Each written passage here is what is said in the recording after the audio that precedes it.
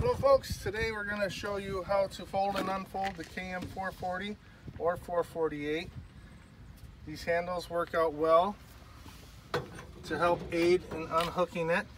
It comes with the safety chains. You want the chains to stay connected to the vehicle.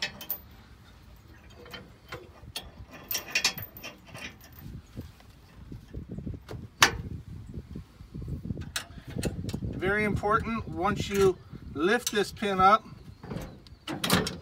that you put the latch back down.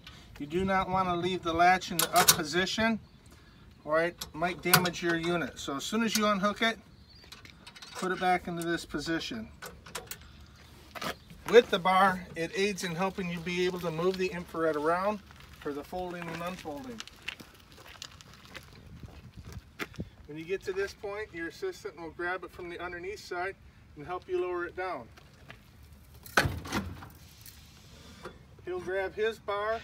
I've still got this one in my hand.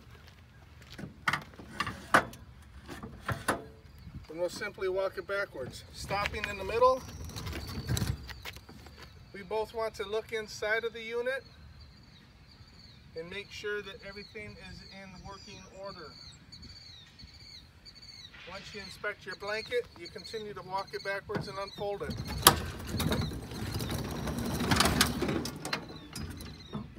As you notice, I moved and went down such as this versus trying to go all the way with my back.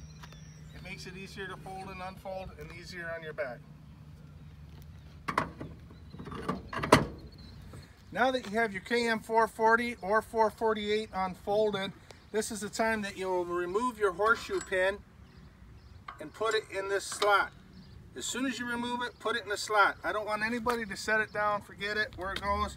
It's got two places, either in the bracket to keep the caster from going back and forth, or right there.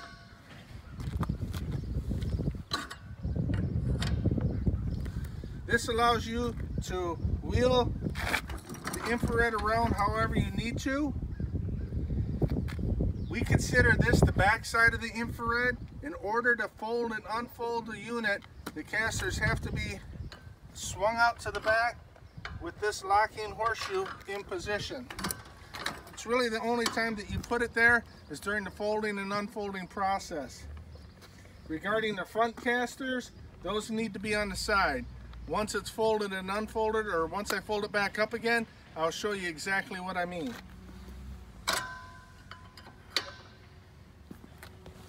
To move your caster on this side, if you've been using the unit where it's hot, by all means you need to have leather gloves. This infrared is putting out 1800 degrees of heat. The heat comes around here, it definitely warms up this material.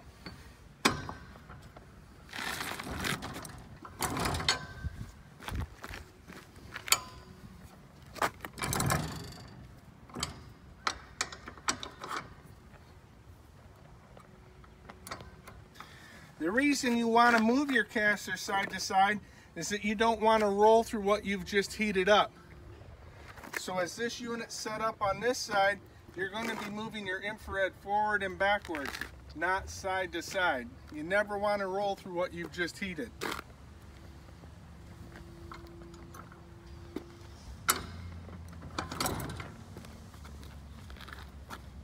To turn on the KM440 or 448, you've got three 30-pound cylinders.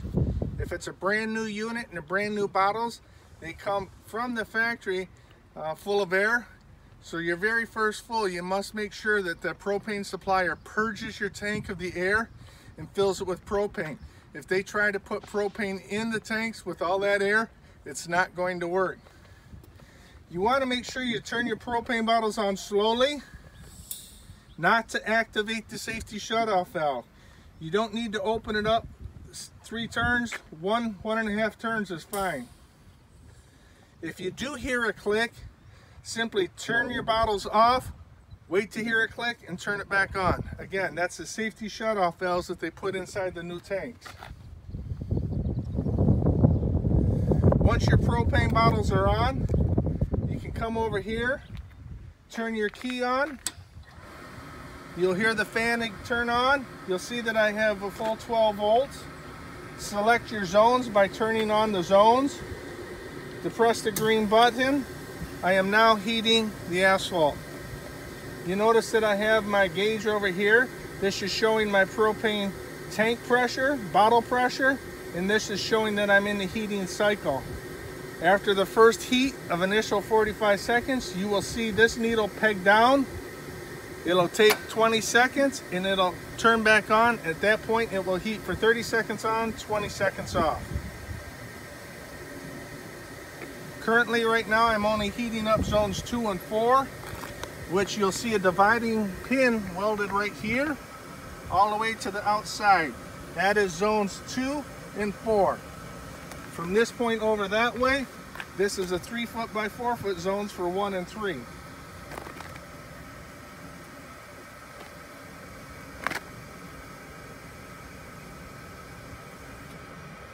As you can see, it pegged down. Give it 15-20 seconds, it'll peg back up to do the automatic igniting. I am now heating asphalt again. At the end of the day, when you're all through heating, I like to turn off your propane bottles, so I'll close off my cylinders, and if you watch this needle, it'll peg down. It's showing me that I no longer have any propane in the line. I'll turn my key off and that fan is going to run automatically for 2 minutes. This is just at the end of the day, the last heat. I like to purge the system of all the propane in it.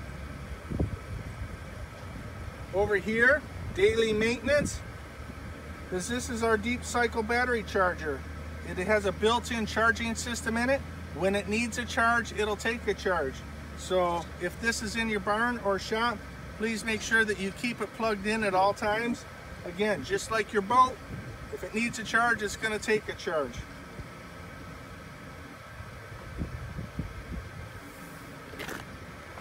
Folks, earlier I talked about the importance of making sure that you put your latch down. As you can see, there is not any clearance but 1 inch here.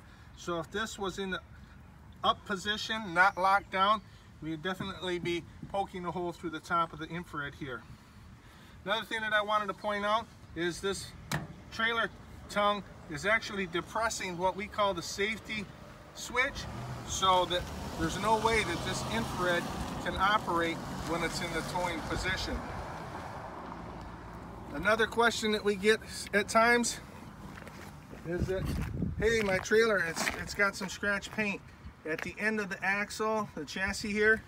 That is used to aid in the folding and unfolding of your KM 440 or 448.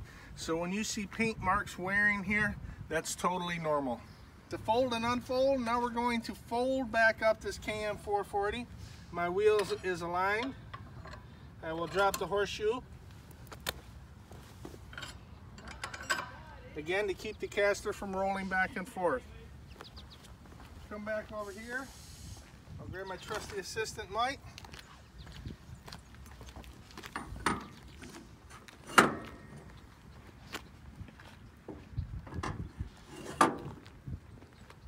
Bend over, count it 1, 2, 3, go.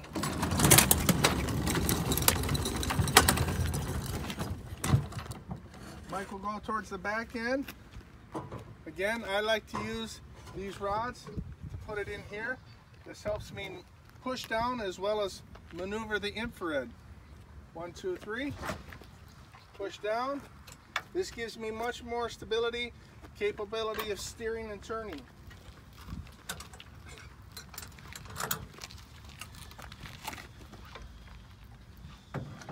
Put it on the hitch. Close it down. Put the pin back in position. And what I like to do is just slip on it a few times to make sure that it is on there, locked up. Go ahead and put your safety chains back on.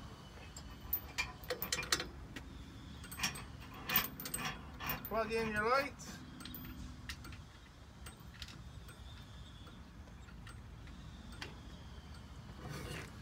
Replace your bar. We're good to go. Something that I wanted to point out that I touched base with earlier, to fold and unfold your infrared, this is how your casters have to be. If you can come on over here, I'll point out to the folks. Again, this is what we call the bottle side or back. This is how your casters have to be. The bottom half or the front side, your casters have to be out there. Again, very important that you use your horseshoe. If you're trying to unfold and fold this without your horseshoes, your casters are going to be wobbling and traveling on you. That is what it looks like. The daily maintenance for your KM 440, 448, every other day or so, depending on how often you're using it, you want to grease your casters. There is a greaser over here, as well as this one right here and one here. The cleaner you keep your casters, the easier it is to maneuver it on asphalt. So if you ever have a buildup of asphalt on there, simply take a putty knife and scrape it off. Again, you're producing 1800 degrees of heat, so you want to keep everything moving as freely and flowing as possible. The only other really maintenance issue you have to do, or not issue, but is charge your battery. I can't stress enough to keep it plugged in. If you're not using it, it'll not take a charge. It'll only take a charge when it needs a charge. So even in storage, just keep it plugged in. Thank you very much. If you have any questions, 800-492-1757.